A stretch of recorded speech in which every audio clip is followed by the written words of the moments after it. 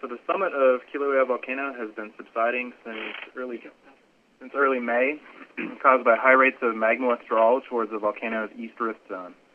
Withdrawal of magma from the summit magma reservoir has caused the summit of the volcano to subside by a maximum of around 5 feet to date. It also caused the summit lava lake to drop within the overlook vent, and it vanished from sight around May 10th, more than 1,000 feet below its high point at the crater floor in late April. Withdrawal of magma from the overlook vent destabilized its walls and led to a series of rock falls and collapses. Explosive activity at the summit commenced in the middle of the month, the middle of May.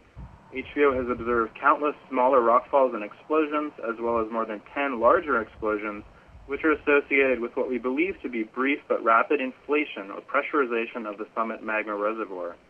These larger explosions have produced ash plumes, mostly above 10,000 feet, and in one case as high as 30,000 feet, although atmospheric conditions may have played a role. Ballistics have also been ejected from the vent. These are not yet well documented due to the hazard of approaching the area. The most recent large explosion we had was on May 30th, and following this event, the visible plume emanating from the bulk of the Halemaumau crater has been greatly reduced. Using satellite radar and other techniques, we've been able to document the enlargement over the overlook vent. That's the one which formerly held the lava lake. But clear views of the crater itself have not been possible. Yesterday, however, UAV, unmanned aerial vehicle flights, conducted with the permission of the National Park Service, finally revealed the geometry of the new vent. So from an area of originally about 12 acres in early May, that vent has now expanded to about 120 acres, mostly through collapses of the crater floor of Halemaumau and also through enlargement of the crater itself. The area of the collapse is now more than half of the original area of Halemaumau crater. The floor of the vent, as we saw it with the drone footage, is filled with collapsed rubble from the surrounding walls, completely burying the old lava lake conduit. We're still working to determine the depth of the crater. That's not known yet. Minor venting of gases is occurring and visible at the bottom, but the great majority of the plume, as I said, is gone. This is an important change in activity. I think it's still too soon to determine its significance. It's possible that new explosions will blast through the rubble at the bottom of the vent.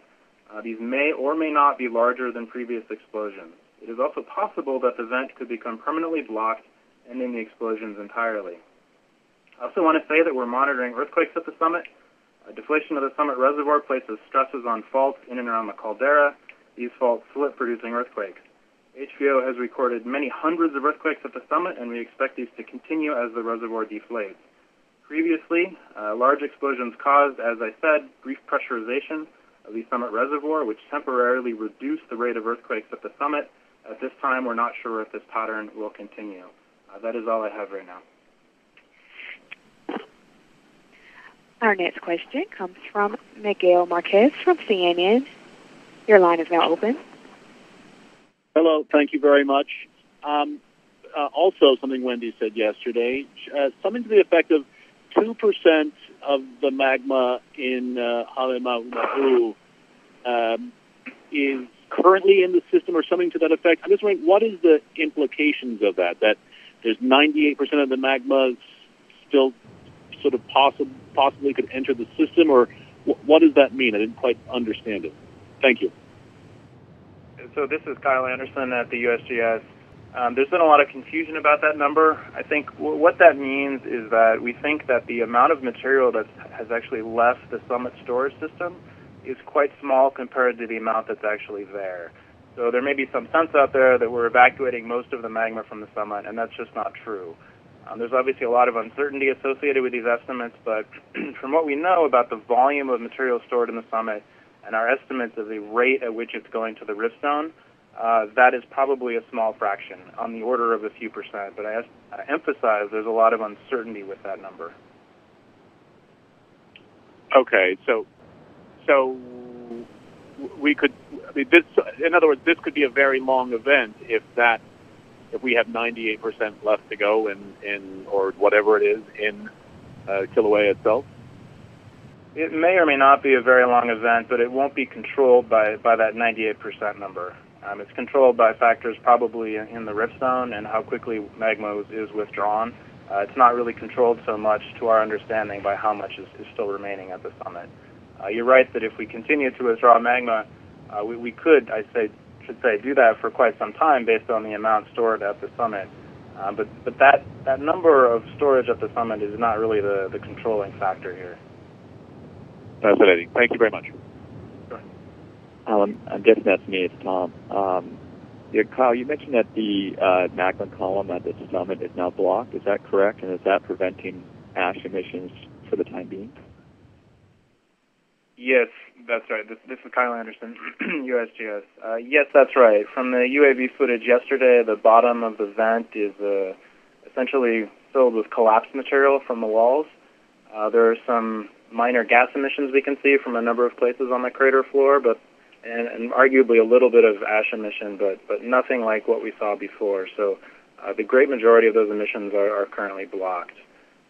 We don't really know the implications of this long term. As I said before, this is a rather significant change, or at least two things have happened. One is following an eruption and an explosion on May 30th, this plume vanished. So that's the first thing of note. And the second is that yesterday we were finally able to get a visual on the vent, which we didn't have before from the UAVs. So putting those things together, I think we have a better understanding of what's going on, but the significance of the fact that the plume is largely vanished now from that part of the vent is unclear. If you haven't seen the UAV footage, it's posted on the HVO website now. Hi, this is Kevin Bacon, Star Advertiser. I just wanted to follow up on the discussion of the blockage and I don't quite know what the right terminology is, within the crater. I think at the beginning of this month there was a information released by USGS that suggested that if that column became blocked, that would increase the chances of an explosive eruption that could hurl rocks some distance. Is that sort of what you folks are projecting, or what you think might happen? And does that blockage increase the chance that pressure will build up and have that kind of an impact? Yeah, this is Kyle Anderson, USGS. It's a great question, and I think it is certainly possible. The vent is blocked, and so it is entirely possible that a new explosion will occur, throwing the material that is currently blocking the bottom of the vent there out and creating a ballistic field, perhaps larger than what we've seen before and perhaps not.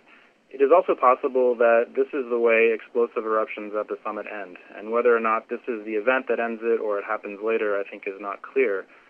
But it may be that eventually, as enough material collapses blocking the vent, we just don't see any more explosions. So right now, we're not sure if this means we have larger explosions coming, or perhaps the end of the eruption, or maybe even something in between. This is a change from what we've observed over the last couple of weeks, and we're still trying to determine what the significance is. So I think a number of options are still on the table at this point.